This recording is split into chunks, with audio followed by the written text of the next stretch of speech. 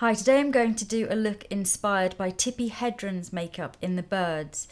And Hitchcock's heroines weren't always blonde. I mean, there was Ingrid Bergman, but he definitely did have a penchant for the icy blondes. And his female characters were never blousy or overtly sexual. They were complex, fiercely intelligent women who were also elegant and graceful, real class acts. Tippi starred in 2 of Hitchcock's films, The Birds and then Marnie, and he had spotted her in a drinks commercial. His previous leading lady was Grace Kelly, and she'd got married and gone off to Monaco, and he was looking for his new Grace Kelly, and he saw her in a commercial and became obsessed with her and called her in for a screen test.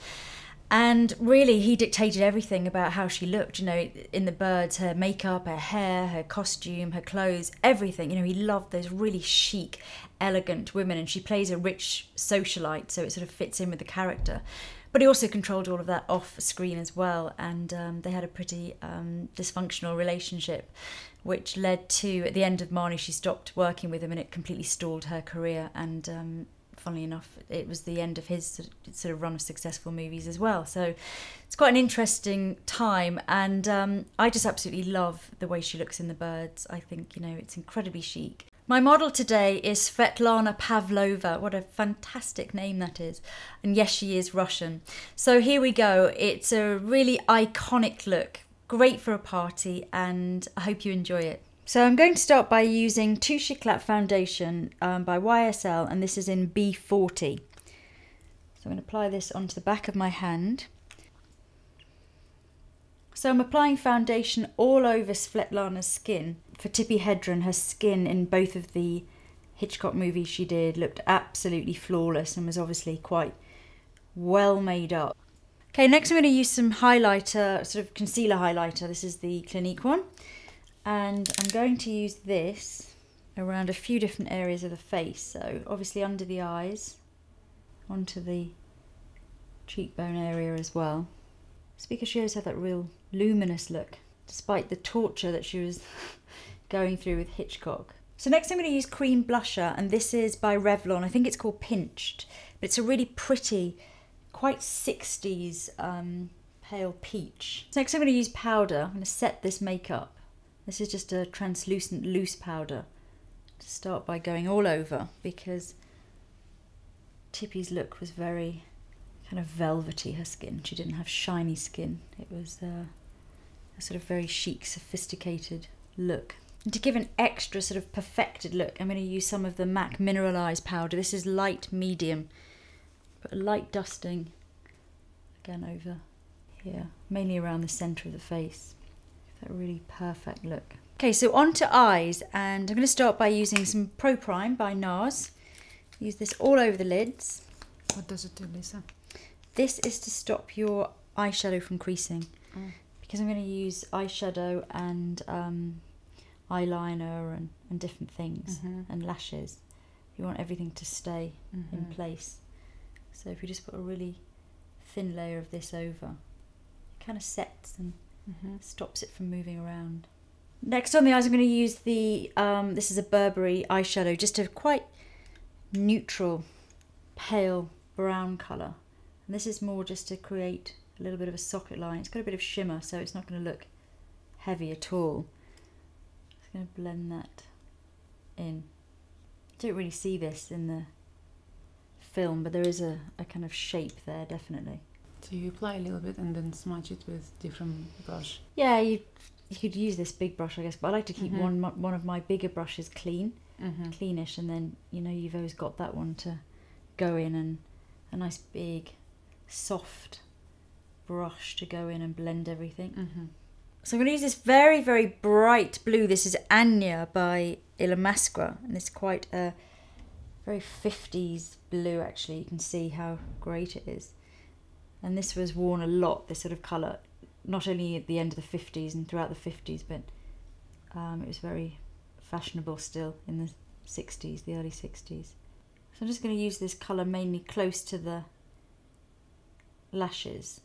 It was sort of like a flash of blue. We didn't really register that she had any blue on until she closed her eyes or looked down. So there's only a couple of frames in the movie where you really see this sort of flash of blue behind the liner.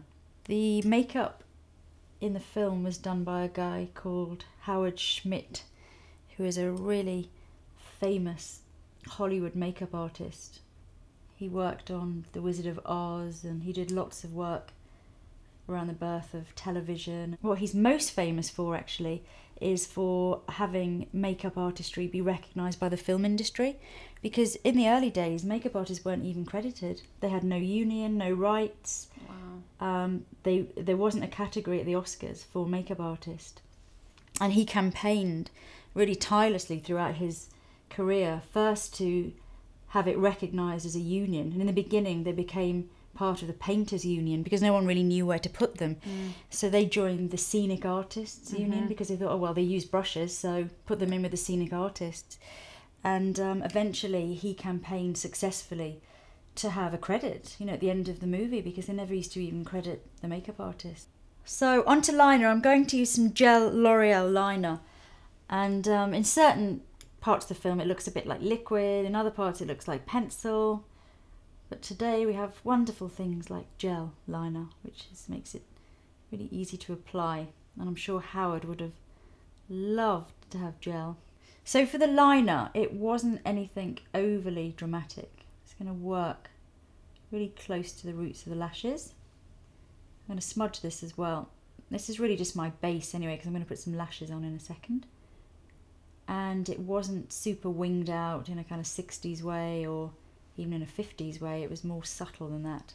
So I'm just going all the way along, working it into the roots of the lashes. I'm going to finish the liner off once the lashes are on. I'm just using a puff actually just to hold the skin, because I've gone for this very made up sort of flawless look on the base, and I don't want my hands to disrupt it. When I get to the outer corner, we're not going to wing out, we're just going to sort of come to a natural end. And as I say, once we've got some lashes on there, we can just do a little bit more smudging. Likewise, the inner corner. If you can just look that way for me, Svetlana, look up a little higher. Perfect. Just go right into the corner. And then take a Q-tip and just smudge. So onto lashes. Just look down for me, Svetlana. It's going to curl, give them a really, really good curl. I'm going to start by doing the lower lashes. If you could just look up for me, because her lashes, I don't think she wore fake eyelashes in the movie at all. If you look really closely, I think she just naturally had very long eyelashes. So now the top lashes, just look that way for me, Svetlana.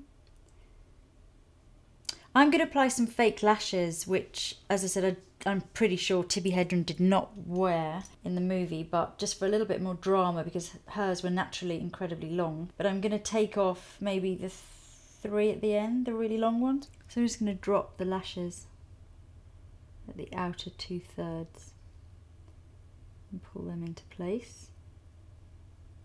And we'll patch up the liner once the glue is dry. It's open for me. So we've just got a little bit more drama there. So as that glue is drying, I'm just going to go over it again with the gel liner. And then at the outer corner, just going to very subtly thin things out. So it's not really a cat eye or winged or anything. It's just finished off. Just like that. I'm going to go back in with the mascara and take it right through those false lashes. You can see they're very individual looking, those lashes. So we're just going to get some more length, a la Tippi. Before I finish eye makeup, I'm going to just do brows, and I'm going to use this, which is the Brow Tech To Go pencil. And Tippi's brows were defined, but not, they're kind of well defined, I'd say, but without looking harsh in any way. So I'm going to take lots of fine strokes of this.